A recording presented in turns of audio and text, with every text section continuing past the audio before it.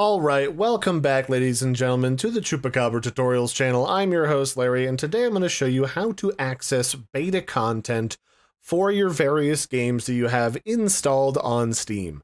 Sometimes when there's a new update coming out, the game developers like to test it with a broad audience before it goes live, but they don't have the budget to pay for a large army of testers.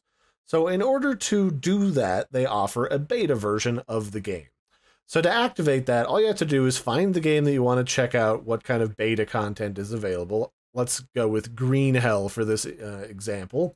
Then you right-click it and you go to the Properties tab.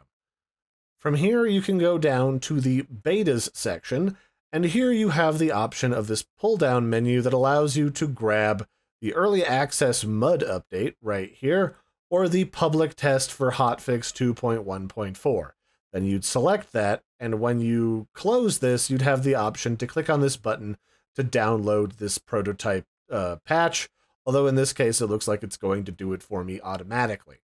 Then you can always switch back to None to re-access the public version of the game that is available to everybody. Now, occasionally, these betas are locked behind a code or a password, which would be the public access code.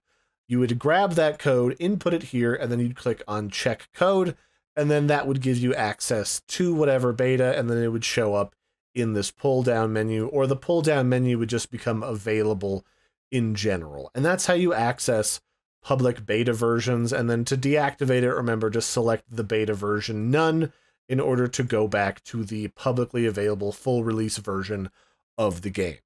So that's it for this one, ladies and gentlemen. This is how you access beta versions or beta builds of different Steam games. I hope you found this helpful. I've been your host, Larry. Don't forget to like and subscribe, and I'll catch you next time. Bye, everybody, and have a good one.